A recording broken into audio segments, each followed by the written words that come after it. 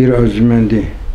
Şimdi ise firenk usulünün ve medeniyet nâmı altında bid'akarane ve şeriat şikenane cereyanlara taraftar olduğu halde Allah'a, ahirete, peygambere imanı taşıyor ve kendini de mü'min biliyor.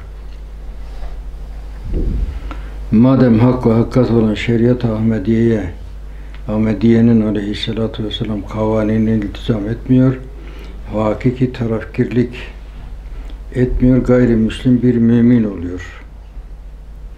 Efendim Risale-i Nur'da geçen gayrimüslim bir mümin oluyor ifadesini demokratik laik sistemi desteklediği halde Müslümanım diyen kişiler için kullanabilir miyiz? Çok rahatlıkla kullanırsın. Allah'ın nizamına taraftarlık, tarafkirlik göstermiyorsa işte bu güzel, işte idare oluyor, idare ediliyor vesaire diye şeriatın tatbikatına tarafkirlik göstermiyorsa o adam imanı var ama Müslüman değil. Gayrimüslim bir mümin. Veya bunun tersi de var. Şeriata taraftardır. İslam nizamının tatbikini ister. Osmanlı'nın son zamanındaki gayrimüslimlerin istediği gibi. Fakat mümin değil. Şey yapmamış, Müslüman olmamış, yani iman etmemiş. O da Müslimi gayrimümindir. O da, ona da Müslüman denilir fakat imanı yoktur. İkisi de ahirette kurtarıcı değildir. Kurtuluşlu değildir. Ne mümini gayrimüslim, ne müslimi gayrimümin ahirette kurtulucu değildir. Kurtarılamaz yani kendisine. 9. mektupta mesela çok net, sarih. Zaten bunu da oradan almış herhalde. Şöyle yapıyor.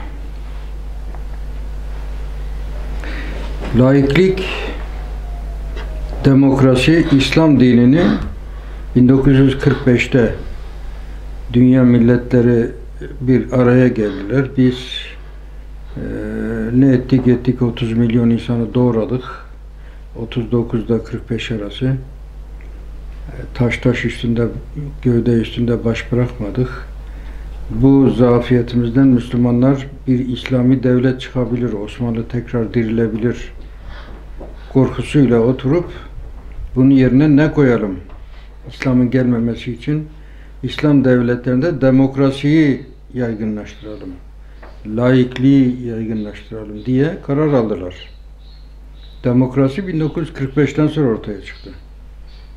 Önce öyle ta Yunan'ın bilmem hangi milattan önce bilmem neresine bir şey tatbik edilmiş. İslam'ın uyanışını, İslam'ın gelişini önlemek için buldukları bir şeydir bu. Müslümanların bu oyuna gelmemesi lazım. Demokrasiye ve laikliğe evet diyen adam İslam'a ve Peygamber aleyhissalatü vesselam'a hayır demiştir.